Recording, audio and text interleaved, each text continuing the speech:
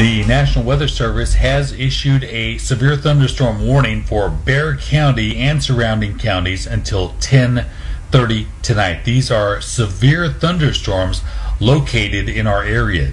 These are very dangerous storms with 80-mile-per-hour wind gusts and penny-size hail.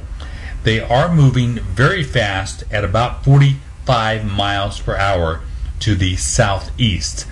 Please seek shelter if you are in a mobile home. These storms are very dangerous.